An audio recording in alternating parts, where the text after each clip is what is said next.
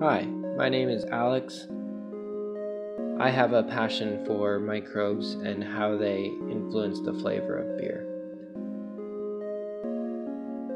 Aspergillus oryzae, also known as Koji, is a white mold that is a key ingredient to sake brewing. This is a sake beer hybrid that features Koji, rice, and sake yeast. The result is a dry, slightly tart, easy drinking, and decisively unique Koji ale. Our Koji ale has notes of pineapple, pear, papaya, and unripe banana.